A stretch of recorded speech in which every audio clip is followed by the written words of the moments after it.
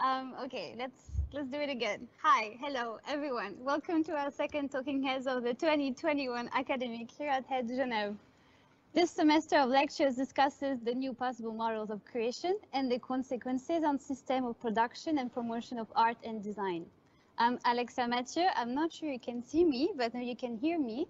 I'm the course leader of Master Media Design.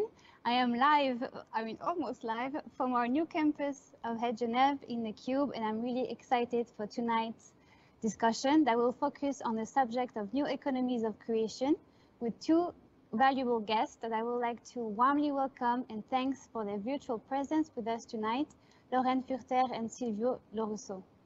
I will say a brief introduction about our guests and also introduce a brief change of planning tonight, but we're just going to go with it. So Loraine Furter is a graphic designer and researcher based in Brussels since 2007. She is specialized in editorial design, hybrid publishing, and intersectional feminism. Since 2017, she is working on a research project entitled Speaking Volumes, Art, Activism, and Feminist Publishing, for which she recently got a PhD position in Area Sint-Lucas, Antwerp in September 2019. So due to a crazy series of technical issues that we are experiencing tonight, we are really sorry to say that Loraine Furter could not join us.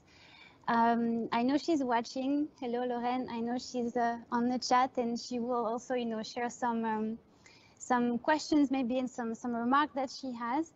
Her presentation was actually supposed to be about really based on her experience actually in the design and cultural field, and she really wanted to share with us how she's so much inspired by practices that she learned from cultural workers and activists in the past years.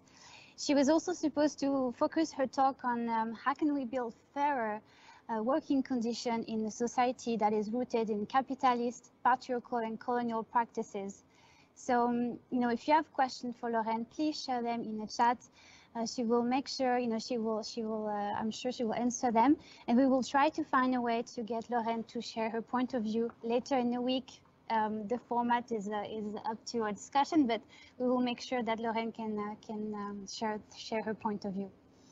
I'd like also to introduce you to our second guest tonight, who is here. Hello, Silvio Lorusso.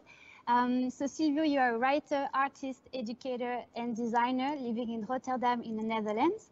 Your work engaged with the tension surrounding notions of labor, productivity, autonomy, self-design, entrepreneurialism, precarity, and failure. In 2018, you published your first book entitled Entreprecariat. Everyone is an entrepreneur, nobody is safe. You have a PhD in design sciences from the University of Venice. Welcome, Silvio. Can you hear me? Yes, I can. Thanks so much for the introduction. Okay, perfect. Before we jump into our guest presentation, I will give a brief framework of how the talk is going to go tonight. So we have to improvise a new format, but let's go.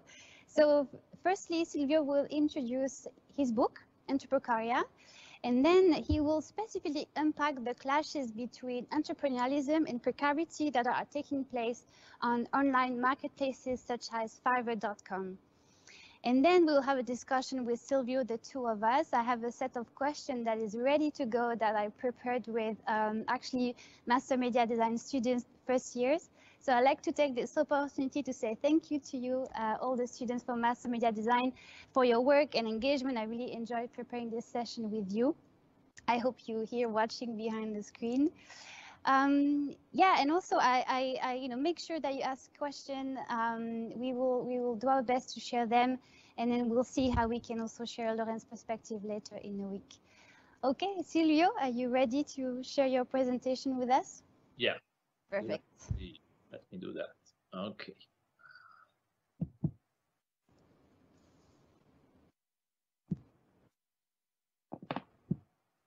Oh, and also I will make sure that I share all the references that I shared by Silvio and Loraine in our Instagram account later, and also on Head's websites.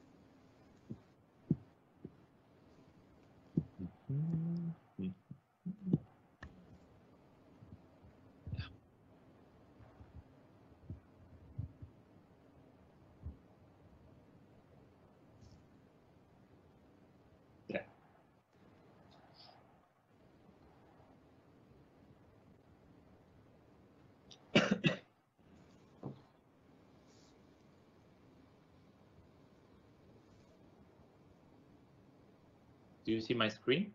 Yes, we can see your screen. Okay, and you can also see me, right? Just to be sure.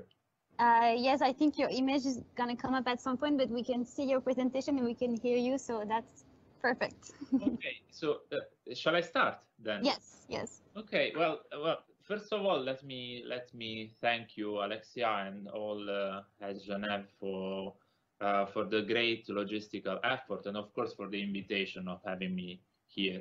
Of course, I'm very sorry not that I won't be able to be joined by Loraine, which I've been known for years. So it would have been nice to have a synchronous conversation, but we will have a synchronous one. And I'm very grateful of this opportunity to present the book that I've published last year. And my plan for today is to go a bit into, let's say, the theoretical premise that is around the book, and then go straight and focus on, as Alexia anticipated, into the way in which a certain ideology is incorporated within online marketplaces for freelance work. And then I'm gonna briefly unpack something that I've been working more recently, which has to do with the politics of delegation, like who does what in context of art and design. But yeah, let's start from the book. I mean, you see it in the slides. I have it here. It was published originally 2 years ago in Italian with a very different design. With you can see like this spread of all male entrepreneurs that hold, let's say, the power positions in the let's say in the pantheon of CEO and founders. And I generally like to introduce the book by telling an origin story, as founders would also do and startuppers also do. And the origin story has to do with an article that, an interview that was written about me when I was 29 years old. And of course, for me, this was a good chance, you know, like also to position myself as a designer, as a practitioner. This interview came out in one of the, let's say, the most important Italian newspapers in the cultural section. So big deal for me, at least at the time. So I gave this interview in which I was trying to shed a semi-positive light, I would say, on what I do, and sort of communicate my enthusiasm for my work. But then, like, I got a certain surprise when I got the actual interview. So what you read in the title is like 10 years studying design, 100 requests, job application sent. So at that point, I didn't know exactly what to do, because I felt like a bit manipulated by this interview, like sort of being used as a sort of generational cliche. You can imagine the Italian context in which like unemployment is very high. So I felt like I was used to give a certain, to strengthen a certain narrative. And you can even see that there was like this little sad face attached to my profile. So I've been keeping like thinking about this, and let's say all the reflection on this let's say two different narratives clashing within a person, what is in a way what led me later on to look at entrepreneurialism and precarity, and how these two things are somehow happening within the same, let's say, narrative space. And I think a nice, a good representation of this tension was expressed by German philosopher Byung-Chul Han, who said in a book called Psychopolitics that, yeah, as you read, today we don't feel like subjugated subjects, but we are asked to become or to consider ourselves projects. So always refashioning and reinventing ourselves. So now bringing it back to the interview, you see how much the project narrative was, let's say, sort of put to the side to the subject, to the subjugated subject narrative. And in these two words, like project and subject, I think there is much of what you would call entrepreneurialism and precarity. And you might articulate this tension also within an historical perspective, in which a call for this refashioning and reinvention has been like sort of planned in a certain theory. So, for example, Peter Drucker in the 80s was pushing for a society, he would call it an entrepreneurial society, one full of innovators and entrepreneurs. And his big, let's say, theoretical move was to say, okay, entrepreneurs are not just an elite within society, but every citizen should become, to a certain extent, an innovator and an entrepreneur. And during the years, let's say this mindset, this way of seeing oneself has been popularized. So you see also in pop culture certain strong expression of this mentality. So, for example, this is a phrenology of an entrepreneur. Phrenology, you know, is like this pseudoscience meant to understand character of one person by the shape of their skull. Of course, it's a joke. It's like an ironic take on like characterial feature. Of course, this is not true. But it's interesting to see what someone who would define an entrepreneurial mindset, what kind of features would they highlight. So you see that a big chunk of the character has to do with this idea of being able to create one's own reality. And for me, this is a very important point, because a lot of the entrepreneurial discourse has to do with let's say, with an idea of interpreting basically a certain reality. So you can see a certain situation as an opportunity for change, or as a let's say an incumbent failure or something like that. And we see that this ideology has been very strongly clarified also in by people who have a strong position of power, such as Reid Hoffman, who is among the founders of LinkedIn, who again, like, generalizes this idea of entrepreneurship, extending to all the human race, basically. And in the books that he writes, you might find the way in which, like, this narrative, this entrepreneurial narrative, somehow has a sort of other side, which is very gloomy and grim. That has to do with the fact that, okay, when you become an entrepreneur, if you consider yourself an entrepreneur, much of the risk that has to do with your practice is upon yourself. The government, and here I'm quoting Reid Hoffman literally, the government won't be there to come and pick you when you fall. So this is where the title, let's say the main slogan on the cover of the book, comes from.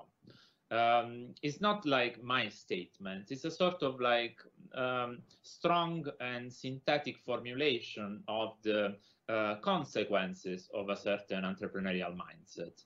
And you can see a bit the style of this. The design of the book, of the English version, is by an Italian designer group called Superness. And they played a bit with this idea of, how to put it, let's say a pulp office style. So post-it, highlighters, and so on and so forth. So in these slides, I try to summarize a bit the take of, let's say, the main thesis of the book. So basically, my critique is not towards entrepreneurship as a practice, which even writing a book is an entrepreneurial endeavor and publishing it, but more to the narrative, the ideology, and the system of value around entrepreneurship. And that is what I call entrepreneurialism.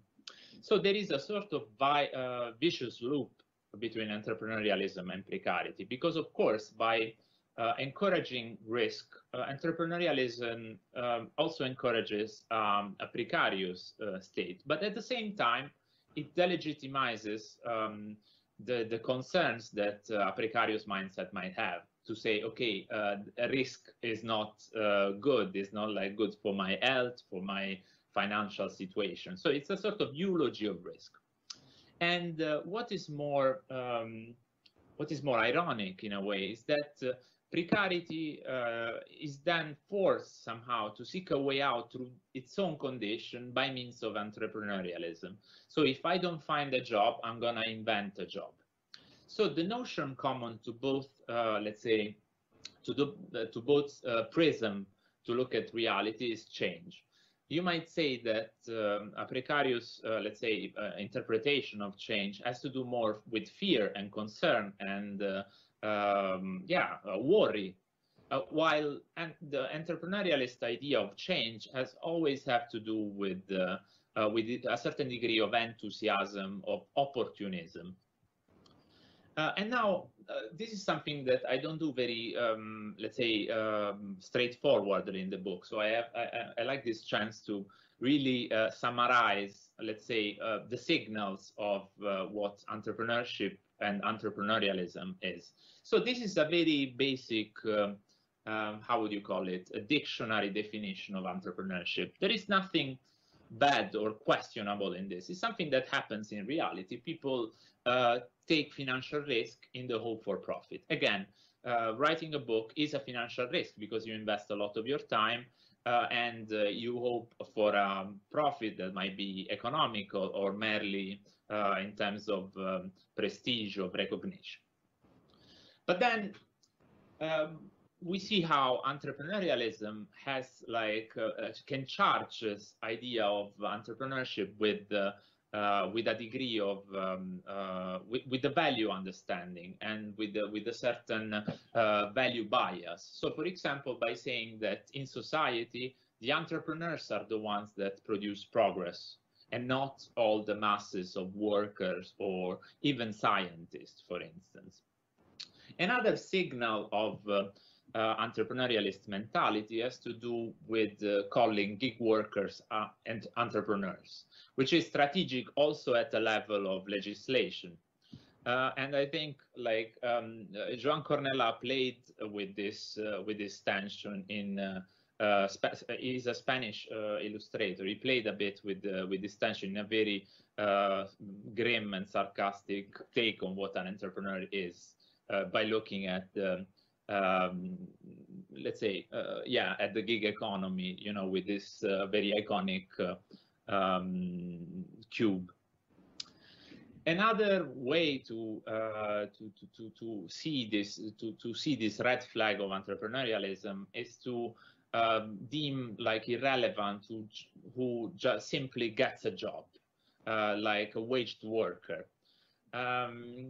And another very strong and fundamental way of entrepreneurialist mentality has to do with a specific notion of freedom, freedom to be your own boss, to control yourself. And I think there is a very nice allegory of this idea in this found image, which became a meme. So it's basically not the freedom to do something, but sort of disassociative freedom in which you know, you split and become the boss and at the same time the exploited one to a certain extent. Another instance of ironically reflecting on this strange idea of freedom and autonomy comes from this Instagram humorous account, so in which you can see a woman that starts freelancing and becomes basically not more empowered, but simply like the people telling her what to do are like more. So it's just like distributing the power that she has on her activity. And there is a word that I started using for this, and this is borrowed from a writer and director called Astra Taylor. She coined the word photomation to speak of like automation that is not truly automatic.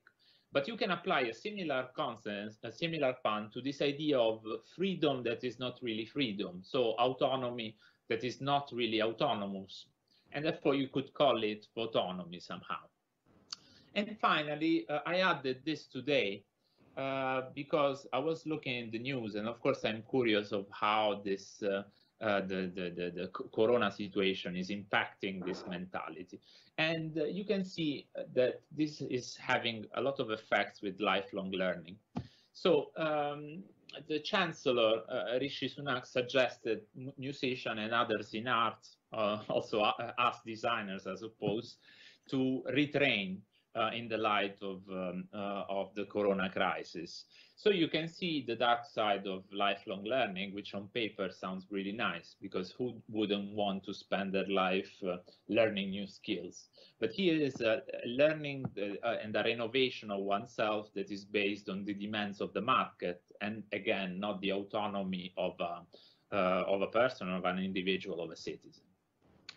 So going into the way in which those ideas are crystallized into a platform, I looked into Fiverr, which at the very beginning looked like this when it was launched first. It looked a bit like a social experiment, you know, a sort of candid camera site. So what would you do? What are you willing to do for $5? So if we fast forward to like 10 years, you see how the site professionalized itself, became like very professional. So what do you find when you go on Fiverr? So you find people who will design logos for you in 6 hours, people playing games with you, people like augmenting the numbers of your followers, even like counseling for your relationships, and sort of weird stuff like Jesus Christ spelling out a message for you. So you see that there is a sort of micro-entertainment feel in this platform. So how does it work? Very, very basic, 3 steps. A seller publishes a gig, for example, a designer. I'm going to do a logo for you in black and white, I don't know. And then someone buys this gig, commissions it, and Fiverr takes 20% of the transaction. The whole platform, it went viral when it was launched, because of course everybody was curious to see how like what people would do for $5, what they would come up with. So why $5? This was more or less like the smart idea of Fiverr, which is to break all the negotiation part that takes place between a freelancer and a commissioner, and just productivize the service. So turn the service into a product. So it's something that you can buy with a click without having to ask for quotes. And as an advantage for freelancers, you could say, this is the narrative that Fiverr proposes, to slice your talent. So to slice your talent into $5 bits. So this doesn't mean that by making a logo you gain necessarily $5, but you can make packages of $5. Now this original feature has disappeared, so everybody can put as much as they want. And of course there is another advantage, at least on paper, so you are immediately paid. And all of this is what makes somehow Fiverr different from places like Upwork. So you can see Kaufman, which is one of the founders of the platform, says, okay, we have turned the labor market into an e-commerce business. And his image of labor was like something like eBay or Amazon, where labor is a commodity somehow. And it's very convenient to buy labor. It's a sort of API if you are a programmer. And then also the narrative of the platform started to change, because of course you can imagine that the word seller is not so enticing to a media narrative.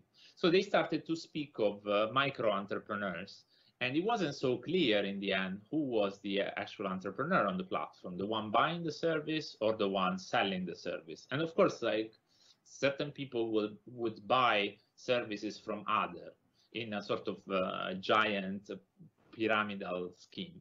So at a certain point, I decided to try the platform. And this message stuck with my head. One of the key words of the platform is the word doer. And I became a doer, so someone who does something, in the very moment in which I delegated a job, a task. In fact, I commissioned a translation of a text that I could have done myself, but I wanted to try. And in fact, it was convenient to do that in terms of like balance, let's say trade-off, cost benefits. And you can think of the work that happens there as a form of A/B testing. A/B testing is basically trying different features on a website in order to find the most effective ones. And you might find that on Fiverr, a lot of people simply try different gigs. So they are constantly coming up with new ideas of how they can sell their labor, basically. And this, yeah, and this somehow expands this notion of creativity as we think it. Normally, we apply this notion of this category of creativity just to creative workers, so designers, artists, musicians. But by looking at platforms like Fiverr, we start to realize that creativity is just a generalized category of society at large. So everyone who doesn't have a stable job has to be creative in order to maintaining their livelihood. And I like to quote my friend Sebastian Schmid, who coined this notion of survival creativity. So it's not the creativity that we are like familiar with, but it's an idea of creativity for survival and substance, basically, in a regime, in a competitive field, in a regime of scarcity.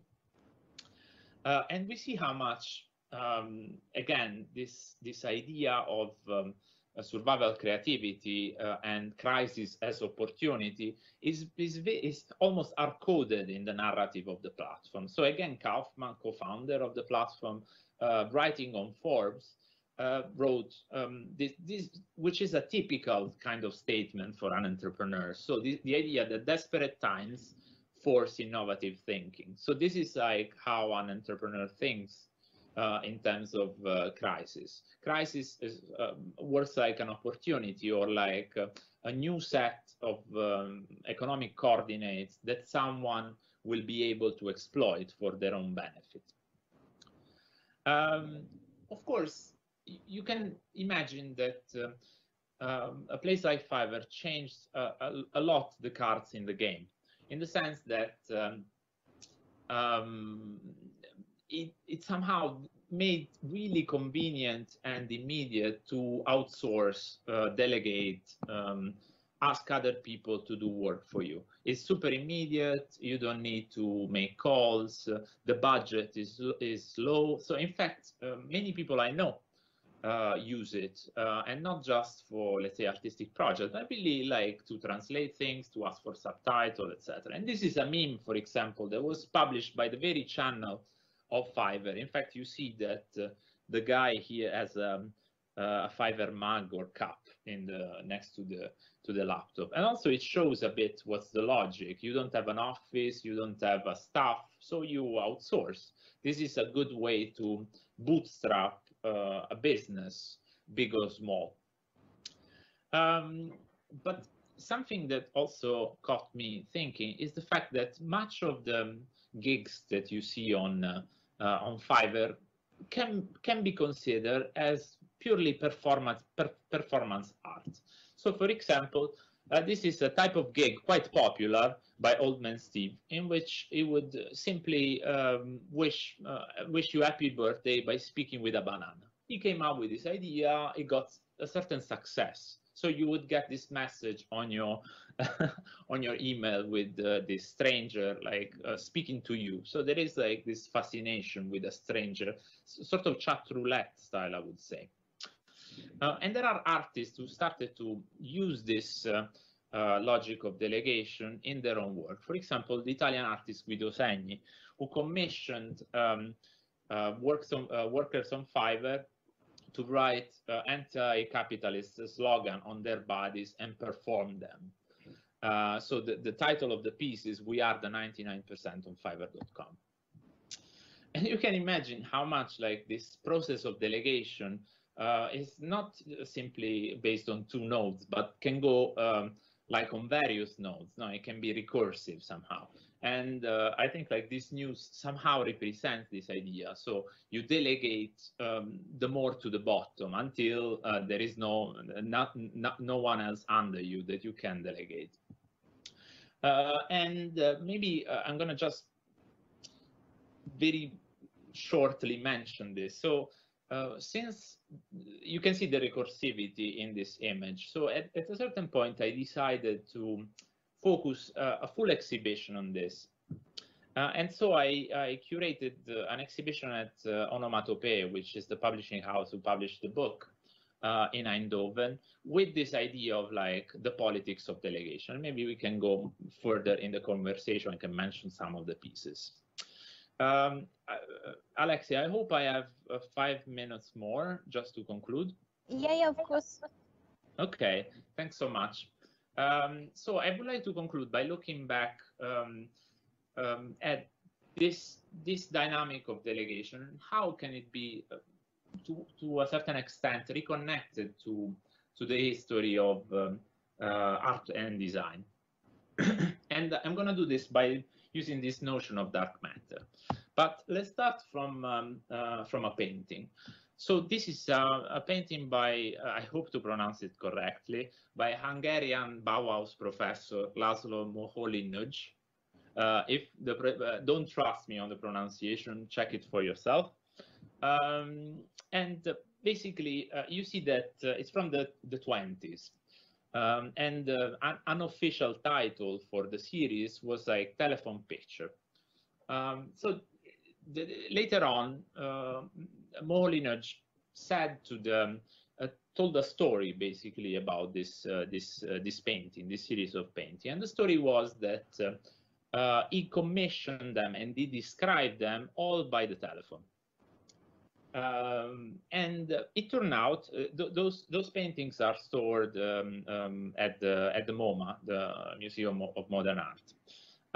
And the story goes that he might have exaggerated this idea of, let's say, remoteness and, let's say, art supervision, art direction by phone.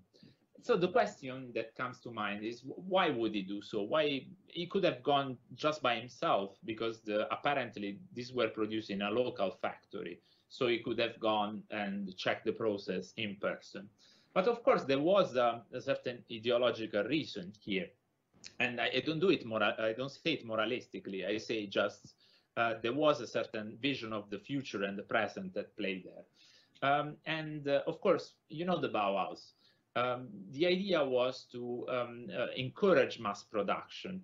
And in order to encourage mass production, you have somehow to break the myth of the artist alone in their studio that make the piece. So in order to have mass production, you have to somehow break the design phase, the planning phase with the production phase. And this is a bit what Laszlo Moholy-Nagy did with this series. So there was, from now on, you would have an artist or a designer that would plan and design, and then an invisible mass or an invisible group of craftsmen or workers that would realize this piece, this work, this service. And clearly this has had big consequences in the history of art and design. You can think of conceptual art and instruction art, so Lewitt, and so on and so forth. So in a way, we can say that this anecdote highlights 3 roles. One is the one of the artist, which is like somehow shaking now. The other one is the art director, the person who plans and suggests and instructs and supervises. And finally, the art worker, that in this story is to a certain extent invisible. We don't know, actually, we don't know who did this, who actually produced them.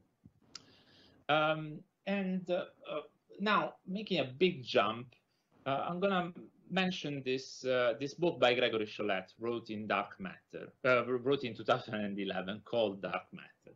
So the idea, the thesis of Gregory Chollet was that much of the art world is somehow sustained by an invisible mass of amateur artists, producers, interns, gallerists, art assistants, failed artists, of course, in quotes.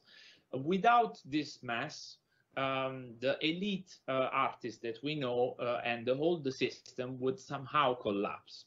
So this is the thesis. And you can see how this relates to an invisible army of art workers. But I think with Fiverr and that kind of, let's say, online power at the delegation, we have a certain, a new model emerges. So one thing that it's important to say is that the artwork itself within the cultural structure in which is shown is a machine for distinction. It creates distinction between these three roles. It's basically the prism through which you think of the artist as the artist, or like the executor as the executor. So the shift I was telling you about, I would call it a bit like this. So in the case of Molyneux, we could speak of a certain labor invisibility, because if it's not the artist who actually materializes the artwork, it's someone else that we don't know and we don't see. But with these new forms of online power delegation, we have a form of hyper-visibility, in the sense that we see the workers, they are present, and they even become sometimes the content of like the work we do.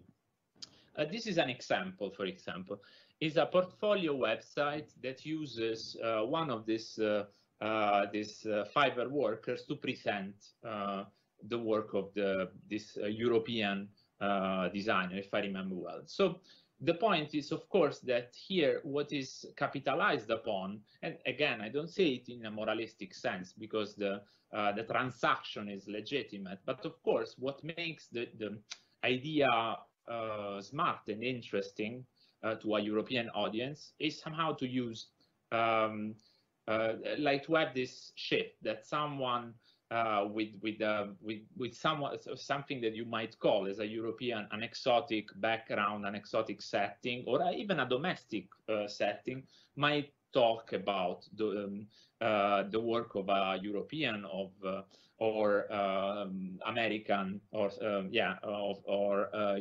designer from the United States. So when I speak of hypervisibility, I mean the fact that, okay, we see the work, but this kind of work and this kind of modality of delegation doesn't actually reveal the labor relationship. So we see the body, the face, the voice, we hear the voice of the worker, but still, like, the working relationship is made obscure. So it's not less obscure than the Molyneux art workers. And to really conclude, I want to mention a few initiatives that, in my opinion, go towards, instead of like distincting this role, they go towards indistinction. And some of them, and I invite you to check them up online, are Art Workers Italia, Cultural Workers Unite in Rotterdam, and the Tech Workers Coalition. The three of them have, how to put it, they broaden the field. Let's say they say, okay, they are not like an association for artists, for example, but for art workers. Who are art workers? Artists, but also graphic designers, but also artist assistants. So you see that the typical hierarchy in place is somehow broken in this unionization system. Same goes with cultural workers, and same goes with Tech Workers Coalition, in which even the workers in the cafeteria of a big tech company are considered tech workers to the coalition. And I'm gonna really stop because I have to drink some water. So thanks so much. Thank you so much, Silvio. So now we would switch to the discussion part of tonight, and I have to say, something I felt from the discussion with master media design student last week is really the need for exit strategies. It's really the need of trying to find guidelines, like concrete solution as much as we can. So maybe we can try to, to answer the question they had. And the first thing, that I will ask a more general question, and then we will go more into detail around Fiverr and also around the idea of us becoming projects, So the first question I think that really the students felt strongly about was this idea of cognitive dissonance. They said, okay, great, like we all feel the urgency of changing the system we are working in. We all want to kill capitalism. I'm just quoting one of my students right now. But how actually can you do this when you have to pay your rent, when you have to make a living? How can we live with these paradoxes inside ourselves as designers when you have to survive creatively, especially when you see platforms such as Fiverr, where it's really hard to value your work next to platforms such as Fiverr or all the other ones that are existing right now. Okay, well, the cognitive dissonance. For me, like one important thing to say is that no single narrative is more real than the other, in the sense that when we look at the mirror and we consider ourselves project is as real and as when we see ourselves as let's say subjugated subject, to use the notion that that Byung-Chul Han has. But one point is this, and I think it's important in order to create coalitions and advance demands. The fact that in order to maintain the status of project, in order to actually be able to reinvent oneself and to, let's say, invest in oneself, one has to have some degrees of security and some degrees of protection. I think, you mentioned capitalism. Of course, it's a big word. It's a big concept, so I don't want to go there. But clearly, I think we can all agree that let's say innovation doesn't really thrive in periods of scarcity. It's not that the statement of Misha Kaufman, they say, it's like, okay, desperate times call for innovative thinking. I think at least we might question that, and we might think of many periods in our recent history in which like things were sort of stabilized, and still like the line of progress, let's say the line of progress, or at least of innovation, has rised. So yeah, I think it's a matter of scale. We have, of course, certain change is valuable and welcome, but it's not that we have to look at any possible change, even at the fundamental change of like having or not having a house, and calling it an opportunity. So a call for like a basic stability is what really would guarantee more proper, solid innovation, and not like this creative distraction, which is, I remember Bernard Stiegler calling it instead like destructive distraction. And at the same time, just as a follow-up on that, especially in media design, something that students feel it. How can we cope with the constant pressure of having to update our skills all the time? Do we ever acquire enough skills? And when does this life in beta stop? Does it ever stop?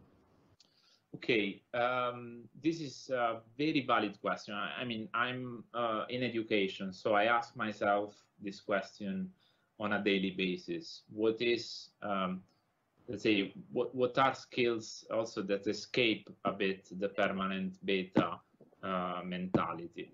I mean, maybe this is a bit unpopular to say, but I believe that academies and university have their own share of responsibility, in the sense that very often they are also like going very like fast when a new fad or a new trend is emerging, because it's presented as the new. And I want to make a little example that sticks. I mean, for me, it's very important to speak of like what it means to have skills that can last and allow still to build upon, which doesn't mean that you learn it and you learn it for good and you don't learn anything else. But if you think of HTML, CSS, I mean, I know it's a basic knowledge, but still has been resilient.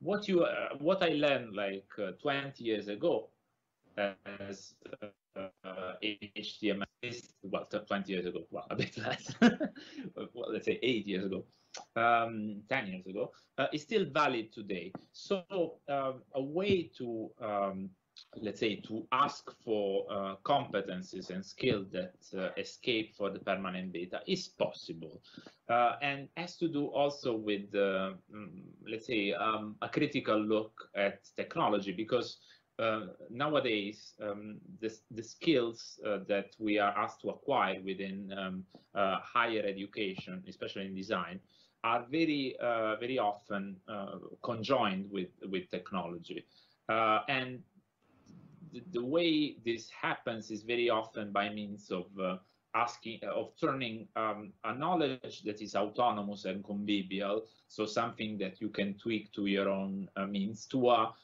tool kind of model, in which you learn a software that the week after might be let's say updated, and therefore you are made obsolete. So there are technologies that are industrial, in which you become the tool to a certain extent, and yeah, I think all the video conferencing one to a certain extent fall in this category. And there are other technologies that might be more humble, but are more convivial in the Illich sense, or like that give a certain degree of autonomy to the person who learns them. And as another pressure that we feel in the creative industry, so there's this pressure of updating our skills constantly, but also there's a pressure of building your personal narrative. And also, it's kind of just become the norm, the sharing your personal narrative, always sharing your work, sharing your process. I mean, even in your work, in your book, you mentioned that niceness and enthusiasm are the lingua franca of art and design. And I'm just interested to know, what do you think are the effects of having to appear always working on designers' practices today? And could we ever even exist next to this platform and still feel like we matter as practitioners? That's a big issue. I mean, I know it's a banality, but one has to ask themselves to what extent they can emerge as practitioners without having given into social media practice, especially with visual practices. I mean, to what extent is visual practice possible if not built, let's say, in parallel with an Instagram persona? Of course, there are exceptions, but I'm not sure, like how big this, let's say, how relevant these exceptions are. So I think, let's say, there are two issues here.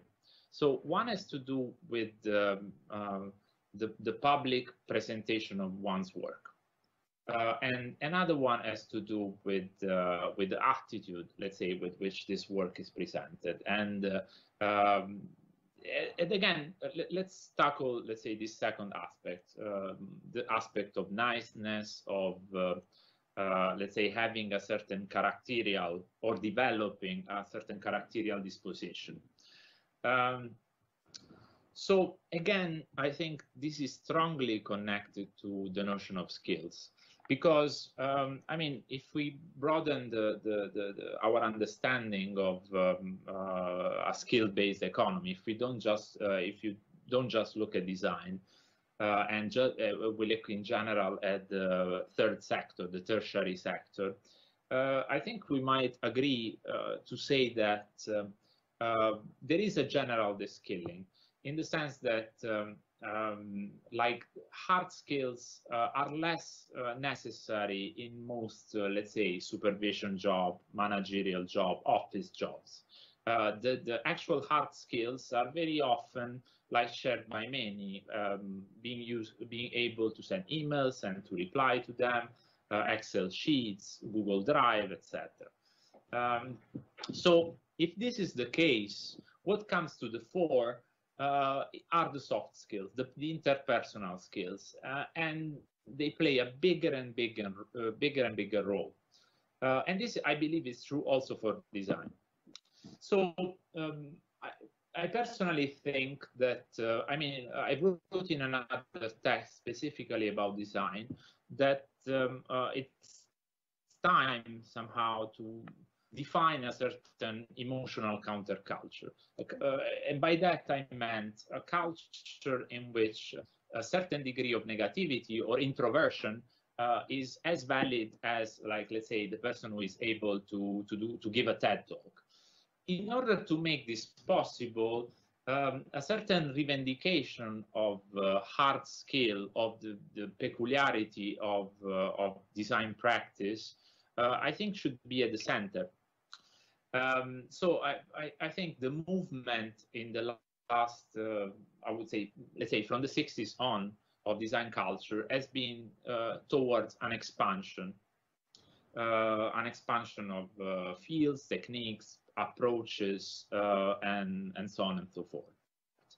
And again, borrowing from programming, it didn't leave any of the variable of a design practice stable. So in many cases, nothing is a constant. So it's very hard to call it a field even. So I think a good step into direction also, let's say, revalue the quality of designers in society is to call for a certain degree of specificity, and this should be done at a certain local level. So each institution, each organization, each let's say scene should be able to redefine their own specificity and to clarify them very clearly. And this is an attempt that is very hard to do, because again, there is institutional pressure to renovate yourself, not only as a person, but also as an institution. And I think institutions should have the strength and let's say the energy to refuse this exogenous pressure to change themselves, because their knowledge, in a way, a lot of knowledge has been lost to this renovation, let's say, ideology.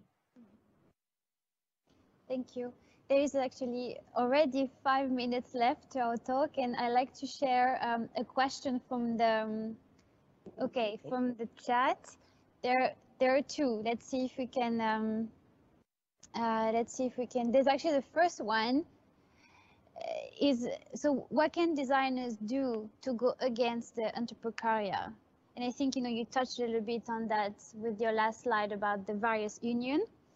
And the second question,